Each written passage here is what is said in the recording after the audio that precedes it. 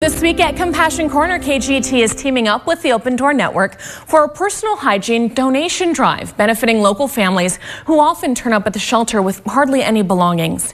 Your donations can help get them get that hot, refreshing shower and feel like new again. Please drive through and drop off those most needed hygiene items like shampoo, deodorant, toothpaste, and more for both kids and adults this Thursday, April 18th at Compassion Corner here at 22nd and L Streets downtown. We'll be out there from 10:30 a.m. to 6:30 p.m. To everyone who supports these donation drives, thank you for giving in the spirit of the Golden Empire.